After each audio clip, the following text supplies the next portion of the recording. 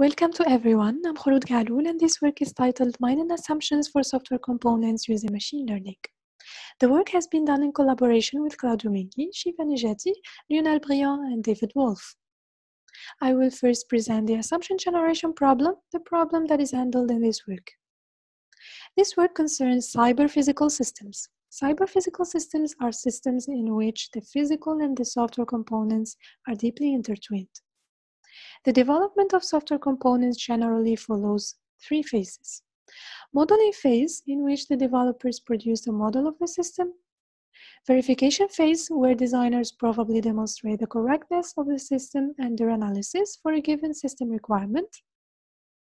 Coding phase, in which the model is translated into actual executable code. Our contribution that will be discussed in the following aims to help designers during the verification phase. There are many automatic techniques to analyze whether a model satisfies or violates its requirement. One of them is model checking.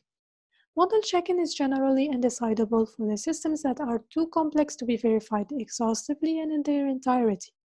Therefore, model checking cannot be applied on industrial models.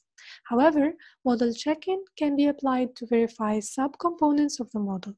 When subcomponents are analyzed, requirements may fail to hold for some inputs even if their design is correct. This is because inputs are not constrained anymore by the values that can be generated within the larger model it's extracted from. Therefore, we need to restrict inputs of subcomponents by adding assumptions. These assumptions are usually not explicitly documented. We consider Autopilot as a case study, an open-source realistic model available on MathWorks, along with MATLAB and Simulink products. Autopilot is a component of the software that is deployed on an aircraft. It receives its inputs from other components, like the sensors and the flight director, and it controls the aircraft orientation. This slide presents an example where engineers analyze the autopilot component against this requirement. When the autopilot is enabled, the aircraft altitude should reach the desired altitude within 500 seconds. For example, in the picture below, you can see the desired altitude. The pilot wants essentially to reach that altitude starting from an initial one. First, engineers check whether the requirement is satisfied. However, the requirement is not satisfied. There are two possible causes for the requirement violation. The model is faulty, or some assumptions on the inputs of the model are missing. In the second case, engineers need to add an assumption to ensure that the property is satisfied. For instance, they add an assumption on the throttle. The throttle is an input of the model. It indicates the amount of power to give to the engines. First, the assumption is to give a minimum value to the throttle, 20%. The airplane still cannot reach the desired altitude, but it's closer. In this case, engineers need to increase the throttle value to 40%. The requirement is still violated, but the severity of the violation decreased. By increasing the throttle to 60%, the requirement got satisfied. By increasing more the throttle to 80%, the requirement is satisfied and the satisfaction degree is higher. In our case study, engineers did not document assumptions on the autopilot inputs. By consulting a book on advanced avionics, which is designed for aircraft pilots, we discovered that when the aircraft has no autothrottle, there is an implicit assumption on the behavior of the autopilot, which must be considered by the pilot. Essentially, pilots need to provide the engines of the aircraft with enough power to ensure that the aircraft does not enter a stall condition. To pass the requirement, engineers have to add assumptions on the inputs. Manually identifying and documenting these assumptions is a complex problem. Therefore, our goal is to help engineers identify assumptions that describe conditions under which the requirements of interest are satisfied. The result should be at least a satisfaction. The problem is to generate assumptions that lead to the satisfaction of the requirement. To be more precise, formally, the designer has a model, a requirement, and a degree of satisfaction. The designer wants to compute an assumption. In our case, we consider zero-safe assumption, which means that the requirement is satisfied. We aim to generate V-safe assumptions. On the other hand, we aim to generate the most informative among the vSafe assumptions. Let us consider two assumptions A1 and A2. On the left side, A1 assumes that throttle is higher than 60%. As you can see, this satisfies the assumption. On the right side, you can see that the throttle is higher than 80%. In this case, the requirement is satisfied as well. Both of them are vSafe assumptions. However, A1 is more informative because the threshold 60% gives the pilot more flexibility on the values selected for the throttle. Then, the pilot has more options and he knows that the property will remain satisfied. In this work, the ultimate goal is to produce the most informative vSafe assumption that can guarantee the satisfaction of our requirement. Our work is developed under the following prerequisites. Prerequisite 1, the model is specified in Simulink. Simulink is a widely used modeling language. Prerequisite 2, the requirement is specified in logical language. This is to ensure that the requirement can be analyzed by model checkers or tested using search-based testing techniques. Both techniques are parts of EPIcuRus, therefore this prerequisite should hold. Prerequisite 3, the satisfaction of the requirement of interest over the considered component can be verified using a model checker. Prerequisite 4, the requirement and the negation of the requirement should be violated for some inputs, because otherwise an input assumption is not needed if the requirement is satisfied or violated for all possible inputs. Now I will provide a brief overview which presents and describes EPIcuRus, our approach to automatically generate assumptions. We propose EPIcuRus, an automated approach to infer environment assumptions for system components. This slide presents an overview of EPIcuRus. EPIcuRus iteratively performs the following three main steps. First, the test generation procedure, where the goal is to generate a test suite of test cases such that some test inputs lead to the violation of the requirement and some others lead to the satisfaction of it. The second step is the assumption generation, which infers an assumption from the test cases. The test cases are labeled by pass or fail, so we apply classification decision trees on the test suite to derive an assumption. Finally, the model check-in procedure, which takes the obtained assumption and exhaustively checks whether the requirement restricted by the assumption is satisfied. As it's clear from the figure, the assumption generation procedure is really sensitive to the test cases generated by the test generation procedure. For this reason, and as part of the work's novelty, we propose a new test case generation strategy, namely an important feature boundary test, to generate test cases that allow effective learning of vSafe assumptions. We will first discuss how these three components are implemented, then we will discuss in details IFBT. The test generation procedure generates input signals over simulation time that are meaningful. The signals are encoded using three parameters: the input domain, the number of control points, and the interpolation function. The test generation algorithm uses these parameters as follows. First, the input domain for each input signal specifies the boundaries of the signal values. For example, our signal should stay between 2 and 4. Then the algorithm selects the control point values. Finally, it uses the interpolation function to link the control point values. Our test generation procedure relies on a test case generation policy to select values of control points for each test input. We use test generation policies coming from the literature, such as UR and ART. After we generate the test input, we simulate the model. Then we label the test input with the output pass or fail. The second procedure is the assumption generation. It relies on classification trees to infer assumptions. This slide presents an example of an assumption tree. Each branch contains a condition on one control point value. Each leaf node is labeled with pass or fail, which indicates the verdict of the majority of the test cases present at each leaf.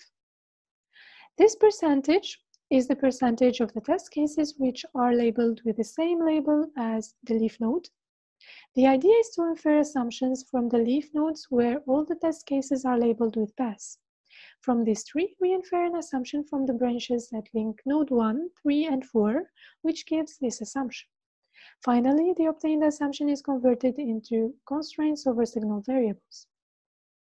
The last step of EPIcuRus concerns the check-in of the assumptions.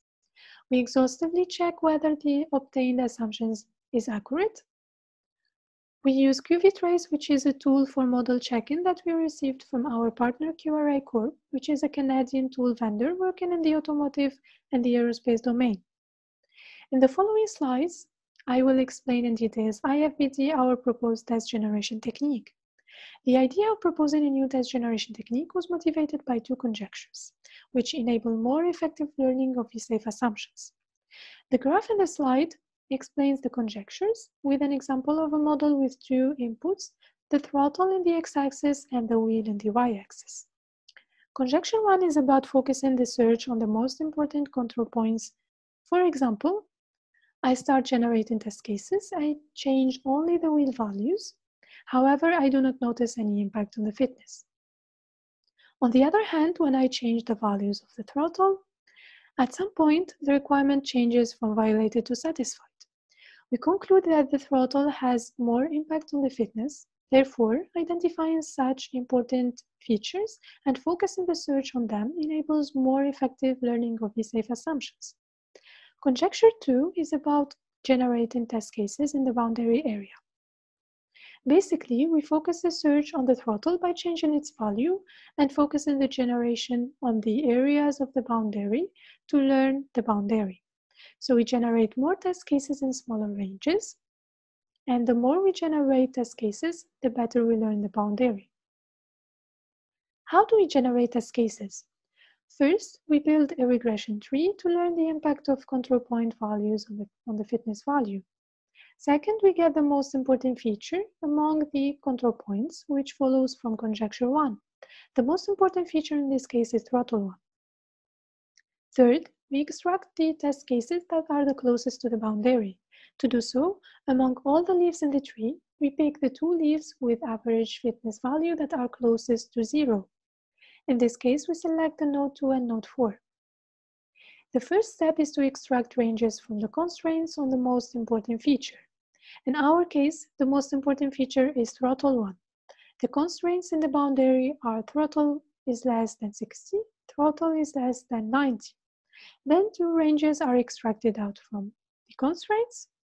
The first range is equal to 60 minus 10%, 60 plus 10%. The second range is equal to 90 minus 10%, 90 plus 10%. Finally, for each test case, we get the ranges associated with the most important feature.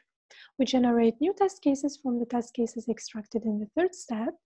In our case, we change the values of the throttle 1 according to the ranges shown in the slide.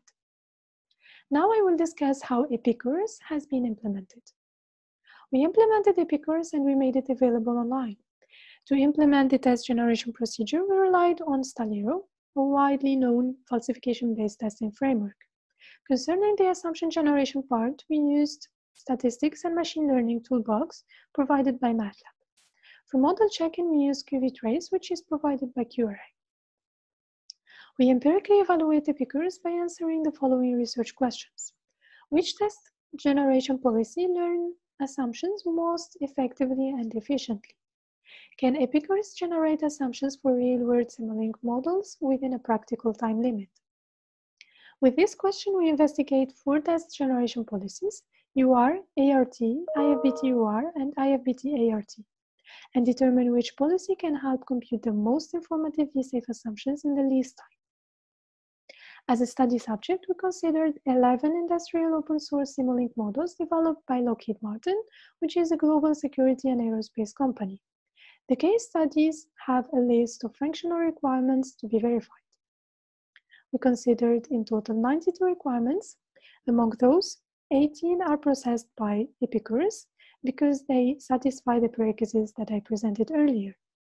The 72 remaining requirements cannot be processed by EPIcuRus because they violate at least one of the prerequisites.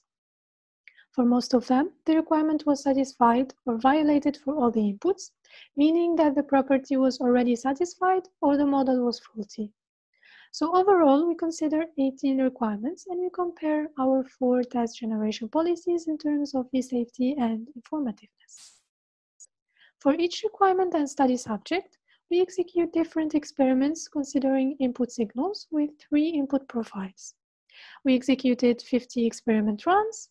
We recorded the percentage of runs where EPIcuRus was able to compute V-safe assumption. We computed the average execution time. We measured the information index. To get the information index, we compute for each assumption learned by the test case generation policy the number of times this assumption was more informative than another assumption learned with a different test case generation policy for the same model, requirement, experiment, and number of control points. The scatter plot in this slide shows the results of RQ1 obtained when comparing different test generation strategies in terms of effectiveness and efficiency. To compare efficiency, we consider the average execution time of each test case generation policy across different experiments. The lower the time, the more efficient a test case generation policy. To compare effectiveness, we consider V-safety values and the information index of the assumptions learned by different test case generation policies. The higher the value, the higher the effectiveness of the test case generation policy. Each point in the scatter plot is labeled with the information index associated to that policy. The higher this index, the more informative the V-safe assumption is computed with the test case generation policy. Overall, we retrieved 2 conclusions. First, the results show that IFBT-UR is the best case generation policy. IFBT-UR has indeed both the lowest average execution time and the highest V-safe percentage. Second, IFBT-UR's information index is higher than those of the other policies. So the assumptions learned by IFBT-UR are more informative than those learned by other test generation policies. In this question, we investigate if EPIcuRus, when used with the best test generation policy identified in RQ1, can generate V-safe assumptions for our real-world study subject model within the practical time limit. We executed EPIcuRus using the best test generation policy identified by RQ1. We consider the full list of requirements which can be processed by EPIcuRus. We compute among the requirements and 50 experiments the percentage of requirements for which an assumption is computed. Furthermore, we examine the assumptions by checking whether the requirements are vigorously satisfied by the computed assumption. EPIcuRus computed a V-safe assumption within 1 hour for around 78% of the requirements. Across all 50 runs, which take around 4 hours per requirement, EPIcuRus computed a V-safe assumption for all the 18 requirements. The average number of constraints in an assumption is 2.4 with 5.4 predicates on average. We conclude that the computed assumptions are relatively simple, thus easy to understand and not complex. As a conclusion in this work, we proposed EPIcuRus, an approach to automatically infer assumptions for software components such that they are guaranteed to satisfy their requirements under those assumptions. We proposed an encoding to represent the input signal. We rely on empirical data generated based on the testing to infer assumptions. Hence, our approach is applicable to complex signal-based modeling notations commonly used in the CPS systems. Our approach combines search-based software testing with machine learning decision trees to learn assumptions, in contrast to existing work where assumptions are often synthesized based on logical inference frameworks. Finally, we proposed IFBT, a novel test generation technique that relies on feedback from the machine learning decision trees to guide the generation of the test cases by focusing on the most important features and the most informative areas in the search space. Our evaluation shows that EPIcuRus is able to compute V-safe assumptions. The computed assumptions are short and non-vacuous, and the obtained assumptions are computed based on a large set of requirements. Thank you very much.